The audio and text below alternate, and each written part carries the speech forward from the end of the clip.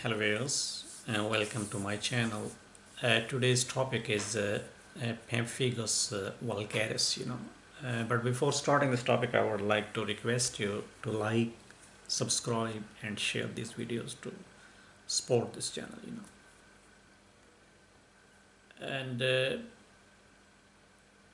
come to the topic, what is Pemphigus vulgaris, Well,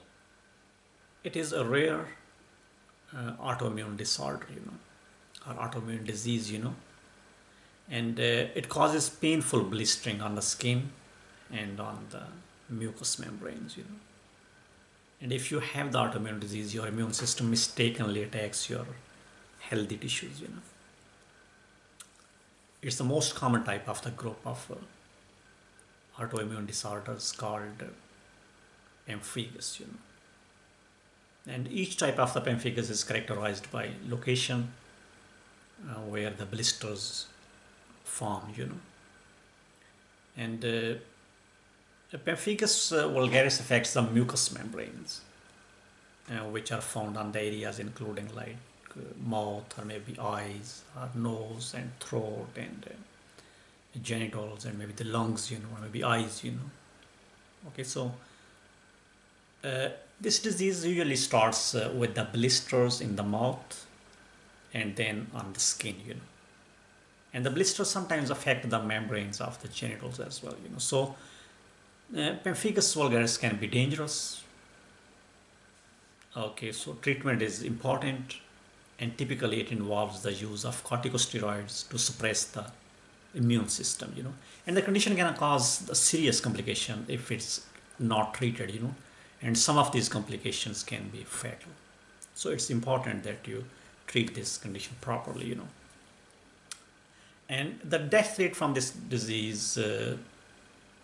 had averaged 75% before corticosteroids were introduced in 1950s, But this has improved dramatically with today's treatments, So it's a serious disease. It's rare, but it's a serious disease. The next thing is, what are the symptoms, Well, the symptoms may include like painful blisters that start in the mouth or the skin areas. Skin blisters near the surface of the skin that comes and goes, and the oozing, crusting, peeling at the blister site. So these are the symptoms, Now, as we know that it is autoimmune disorder, so we don't know the cause, And but the antibodies normally attack the harmful foreign substances like the bacteria and the viruses, But in this case, the autoimmune system mistakenly makes antibodies against the proteins in the healthy skin and mucous membranes, So the antibodies break down the bonds between the cells and the fluids. Fluid collects between the large layers of the skin, and this leads to the blisters and erosions of the skin, So the precise cause of the attack by the autoimmune system is not known. So very rarely the certain medications can cause this condition, and those drugs may include like penicillamine, and maybe ACE inhibitors. So penicillamine is the medication which is a like chelating agent, that removes the certain materials from the blood, And ACE inhibitors are the type of drugs which are the blood pressure medications, to control the blood pressure. So these two types of the medications can cause this sometimes, They can trigger, Well, it's not contagious and cannot be transmitted from one person to other person, So it also does not appear to be transmitted from parent to child. Okay, so a person's genes can put them at high risk for the condition, But if your parents or the other family members had or have the condition, you are more likely to develop it, It can affect all races, all ages, and all genders, So, but is more common in the certain groups like people from the Mediterranean descent, Eastern European Jews, and the people who live in the rainforest in Brazil, and the middle-aged and the older people. So these are the high-risk groups.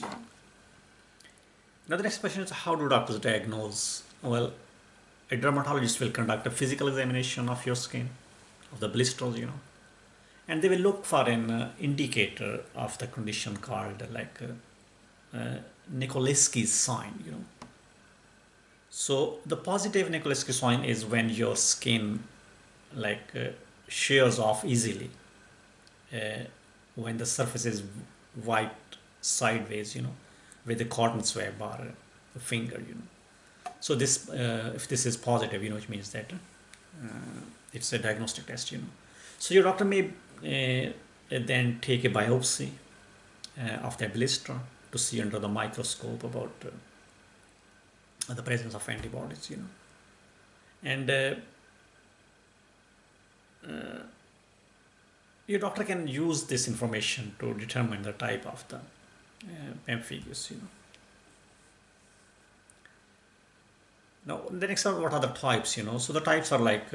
Pemphigus felicis, or maybe Pemphigus vulgaris, or maybe Pemphigus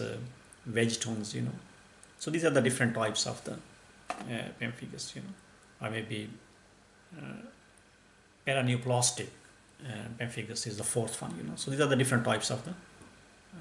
this condition. Now I come to the treatment options. Well, as we know that it's autoimmune disorder, so we don't know the cause, so we cannot treat, cannot be cured, but we can control the symptoms, like with the use of prednisone or corticosteroids, topical or maybe in the pill forms, and maybe the immunosuppressants, So this way we can control the symptoms. And but these drugs used to treat the symptoms may have some side effects, like maybe osteoporosis or cataracts, and increased likelihood of becoming infected, because due to suppressed immune system, a glaucoma, maybe increased blood sugar, and diabetes, loss of muscle tones, muscle mass, and stomach ulcers and water retention, So these are the side effects of these medications, And you may need to take supplements such as calcium and vitamin D because to avoid the osteoporosis, and eat the low sugar diets, and take other medications that to treat the side effects, and to help to keep the dose of corticosteroids low, your doctor may prescribe the additional medications that suppress the immune system, and they include like methotrexate, or maybe roximab, So these are the different medications which are used as they are the immunosuppressants,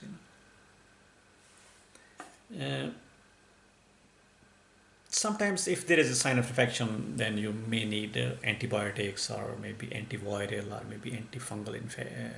medications, And if there are sores or the blisters in the mouth and they are very severe, in that case you may need intravenous IV feeding, And in severe cases, plasmapheresis is another treatment option, and a person may undergo this procedure known as plasmapheresis, and this is the procedure. It's intended to remove the antibodies attacking the skin from the blood, So during this procedure, the plasma or the fluid of the blood is removed by a device or replaced with the donated plasma, And the treatment can be very expensive, And the good management of the wounds, the blisters, it's another option, sometimes, to keep the wounds clean. So the good management of the wounds is also the part of the treatment.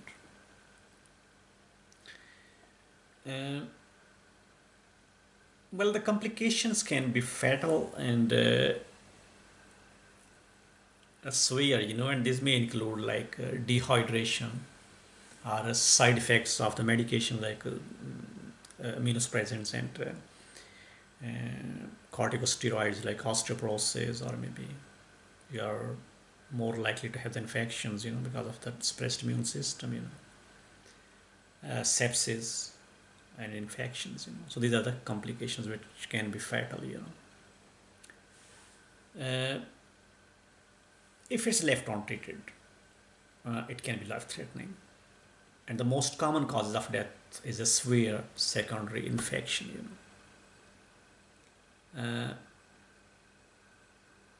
as we know that this is a lifelong condition, It cannot be cured. But the most people go into like remission after receiving the corticosteroids. So it's important that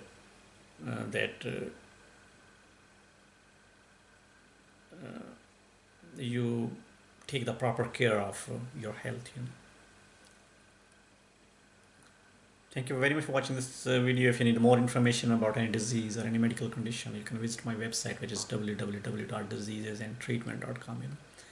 And please do not forget to like, subscribe, or share these videos to support this channel.